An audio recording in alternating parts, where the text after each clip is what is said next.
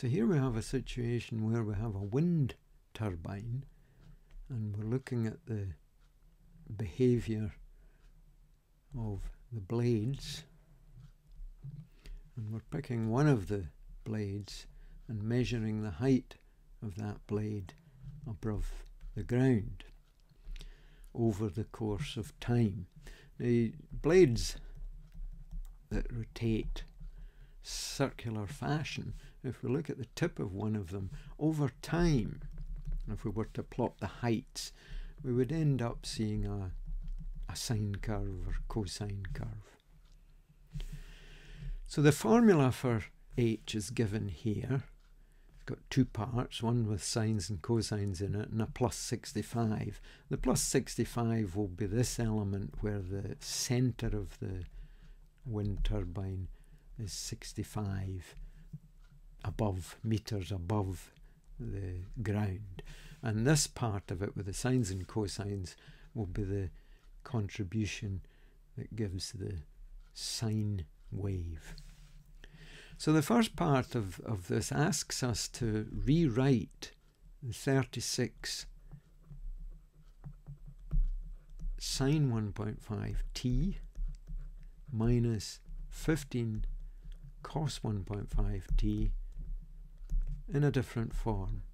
And it's in this sine form where it's some constant times sine of an angle,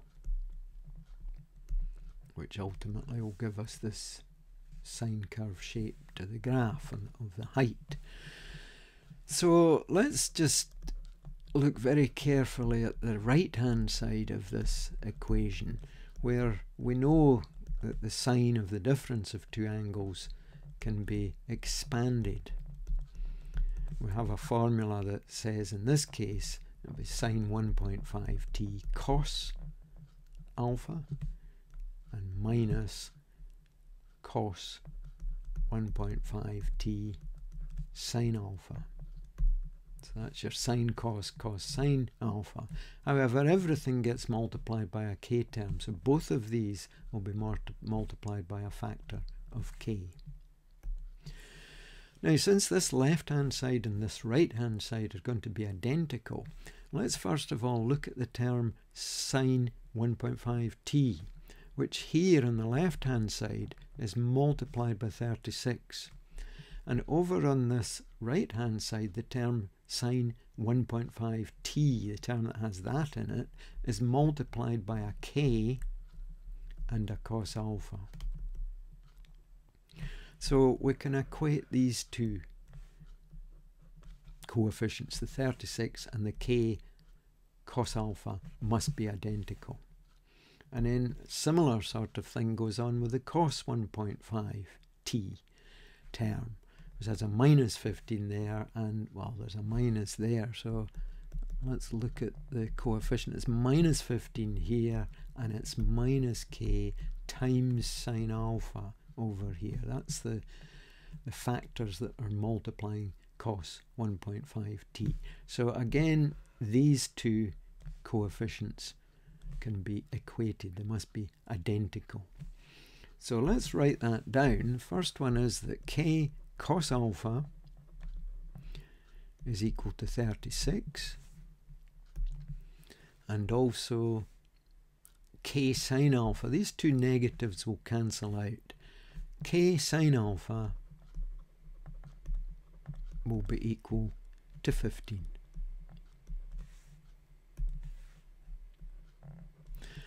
So there's two simultaneous equations to solve. The method we use to get rid of k, for instance, is to divide the sine equation by the cosine equation. So if we take the two left-hand sides and divide k sine alpha by k cos alpha, we should get the same as 15 divided by 36. Now we're doing that because the k's cancel, and we also know that sine over cos always gives us tan. So tan alpha is equal to 15 over 36. And we're in radians here. Notice that alpha has to be between 0 and pi upon 2. It's in the first quadrant. So we'll need to employ our calculator, make sure it's in radian mode, to find out what the angle is that has a tangent of 15 over 36. So that'll be our tan to the minus 1 you'll use, our second function tan. On my calculator it's a tan. What angle has a tangent? That is 15 over 36. So 15 divided by 36. And we get this number. So alpha is equal to 0.394. I'll round it to 8.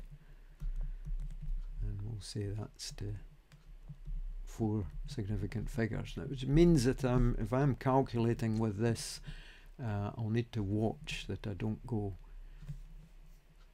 get errors in this. So I probably would be able to go to 2 significant figures if I'm doing a bit of calculation with this. So keep the digits as accurate or more accurate than your final answer, certainly.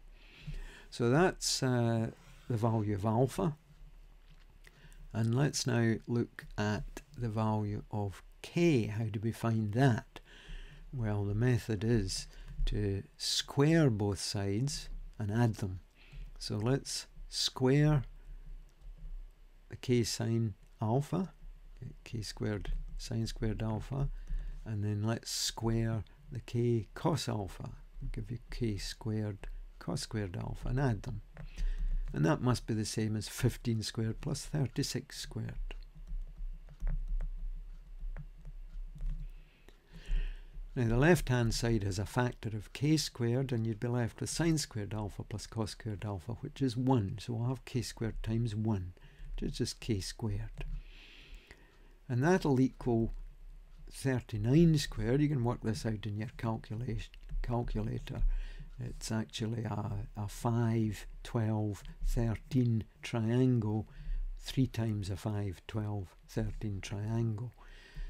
Anyway, use your calculator for that and we'd end up with k being 39.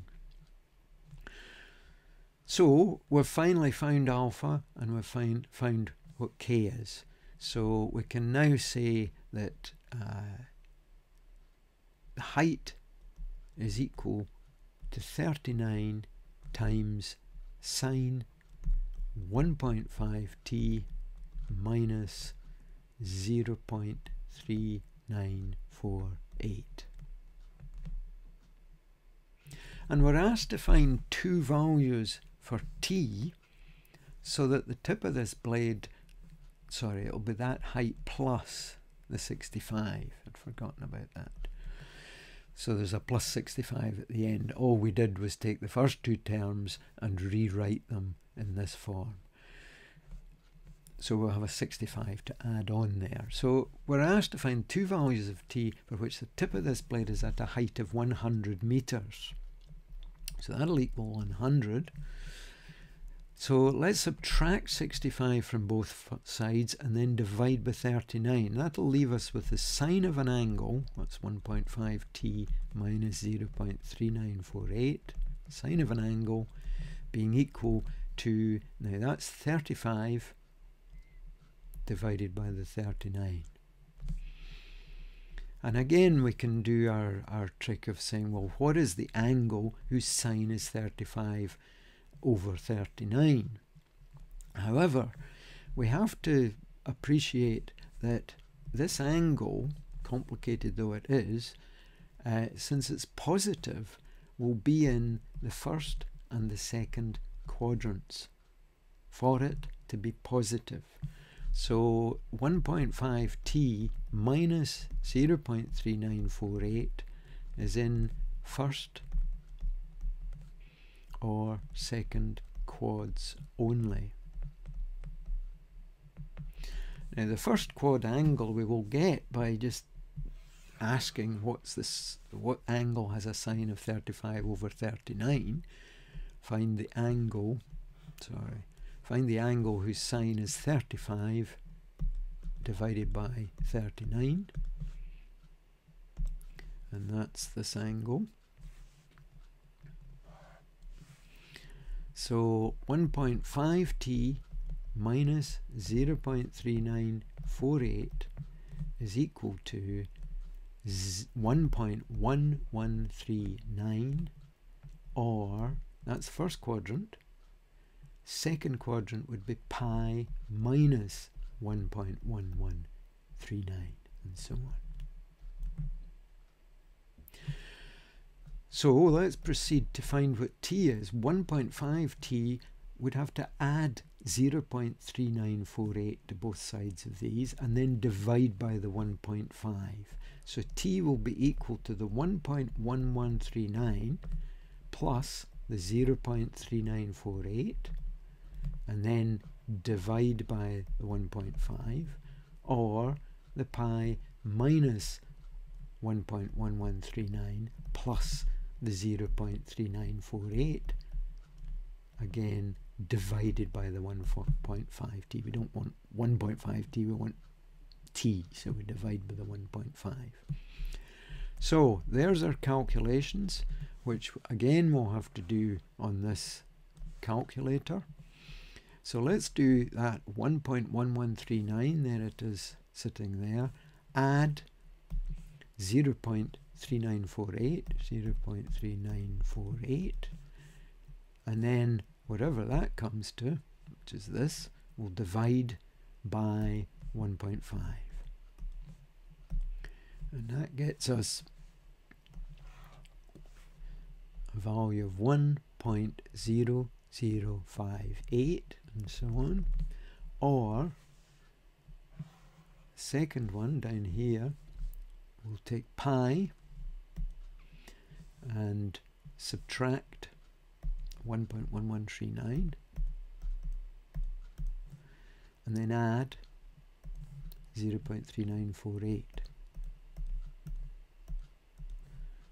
Whatever that comes to, we'll divide by 1.5.